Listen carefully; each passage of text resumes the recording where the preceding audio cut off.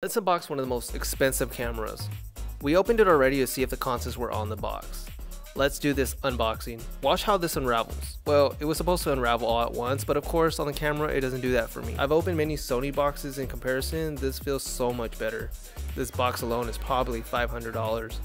Oh man, she is a beauty. She fits well in the hand. The shutter dials feel super nice when changing compared to the X100V I own. Second compartment is a bunch of little bags. First bag is a cord that connects to your phone for the fast transfers. Got a bondage strap. Probably won't use this, but it has a Leica brand on it, so I'm gonna keep it. An adapter ring for filters. A Leica battery. Cool, they give you two cords, one for the US and one for international outlets. Let's see what this cover's hiding. Ooh, this is a nice lens hood. Honestly, the lens hood just makes your camera look complete and aesthetically pleasing to the eye. That concludes this unboxing. Can't wait to play with this and show you guys in future YouTube videos what this can do.